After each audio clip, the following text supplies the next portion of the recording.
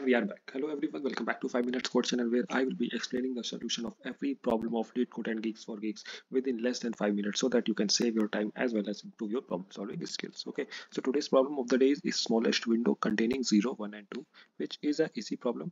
And I also think the same, but it's a bit tricky problem if you want to achieve big O of n time complexity and big O of 1 space complexity. Okay. So in that case, it will become a bit tricky and a very fantastic problem as well. So now let's see what is there in the problem. Okay, so I think it's self-explanatory. Smallest window containing 0, 1 and 2. So I have to return the smallest length of substring which has all 0, 1 and 2. Okay, and if there's any string in which either 0, either 1 or either 2 is not present, so in that case I will return -1. Okay, I think the problem is clear. So here if you will say 0, 1, 2, so output will be 3. Okay, output will be 3. Why? Because yeah, the smallest substring with having all the 3, 0, 1 and 2 is this string whose length is 3. Okay, so I think the problem statement is clear. Let's jump to the approach and see how are we going to solve this. So I have written something for you. Okay, all right. So smallest window containing 0, 1 and 2. So what is the approach I'm going to do? Use it here. Okay, so first of all, I will be having three variables. Take three variables, let's say, which will be having the 0 index. First variable will be updating the 0 index, second variable will be updating the 1 index, and third variable will be updating the 2 index. Okay, now I will be iterating the whole array one by one. It's array or a string. I think it's a string. Okay, so I will be iterating it all through 1, 2, 3. So now suppose at this point I got 1, so I will update the 1 index. So now my 1 index will become what? My 1 index will become 0. After that I got 0, so now my 0 index will become what? 1, because we are going like 0, 1, 2, 3, 4, 5 in that way index. Okay, so 1. Now again I got 0, so my 0 index will again update to 2 index. Okay, now again I got 1, so my 1 index will be what? 0, 1, 2, 3. Again 1. Okay, so now it will be 4.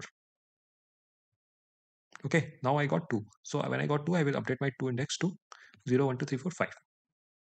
Okay, fine. So now I see that my 0 index, 1, 2, all are having some integer. It's or not -1, which means I have got all these three. So I will update my answer. So now currently my answer will be, let's say, integer dot max value. So now what I will do? I am at fifth index, 0, 1, 2, 3, 4, 5. So I'm at 5 index. I will do what? I plus 1 minus the minimum of these three. I plus 1, this is my I. Okay, I plus 1 minus the minimum of this is 2. So my current answer is what? 5 plus 1, 6 minus 2, 4. Okay, so I will update my answer to 4 in this way. I hope it's clear. So at this point, my answer is 4. Okay, now again, I got 0. So when I got 0, my 0 index, I will update my 0 index to I, that is 6 at this point. Okay, so now again, I will update my answer. So answer will be what? I plus 1 minus k, minimum of all these three. Minimum of all these three means minimum of 6, 4 and 5. Okay, so minimum of 6, 4 and 5 is what? 4. So what will be our new answer or new calculated length will be what? I, that is 0, 1, 2, 3, 4, 5, 6. 6 plus 1 and minus k 4. Okay, so my new calculated length is 3. So which is less than my current answer. So 4 is greater than my current answer, that is 3. So I will update my answer to 3. So now my 4 is deleted. Now my current answer is 3. Okay, in this way I will be updating my answer regularly. So I think now the approach will be clear to everyone. And if you have got the approach, so please don't forget to subscribe the channel because it really motivates me a lot. Okay, so that's what I have written here as well. At any point, if all three variables have some value, calculate the length of that and update answer accordingly. Okay, and we will keep on doing this till end. Okay, so I think the approach will be clear. Let's jump to the code section and write the code for it. Okay. Okay, so first of all, we will initialize the variables. So let's write int 0 equal to -1. After that, 1 equal to -1. As I've already told, this will be having the latest index of all these things. Okay, and 2 equal to -1 as well. Okay, and after that, my answer will be integer dot max value. Okay, all right. So now let's run the loop for int I equal to 0, I is less than s dot length I plus plus. Okay, and after that, if s dot char at I equal to 0, I'm gonna do something else. If Let's copy this only. Else, okay, so 0 1, if it is 0 I'm going to update my 0 index equal to I. If it is 1 I'm going to update my 1 index equal to I, and otherwise it will be 2 only, so I'm going to update my 2 equal to I.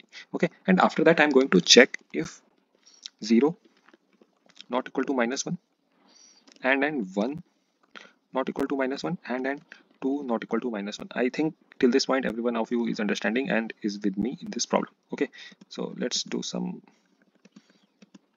cleaning code as well, and now I'm going to update my answer. Okay, so answer is what, as I already told, answer is what, mat.min of my previous answer. Okay, and now it will be what, I plus 1 minus k mat.min of all these three. So mat.min of 0 comma mat.min of 1 comma 2. Okay, in this way, and I think that is it. So after coming here I will check if my answer not equal to integer dot max value. If answer is equal to integer dot max value, so I will return -1. Okay, otherwise I'm going to return my answer. All right, let's try to compile this. I haven't solved this problem from a long time as well, so let's see whether it's running or not. No, it's not running. Okay, int cannot be dereferenced. Oh, sorry, it's 1 comma 2. It's 1 comma 2 here. Okay. Let's try to submit it again. Come on. 3 3. Yeah, let's try to submit it. Alright, if you have loved the solution, please don't forget to like, share, and subscribe the channel because it will motivate me a lot. Alright, it's running. It was a fantastic, easy come medium. I'd say it was a between easy and medium problem. Okay, so alright, that's it. I hope you guys have enjoyed the session, and I am gonna see you again tomorrow. Till then, keep on coding and bye.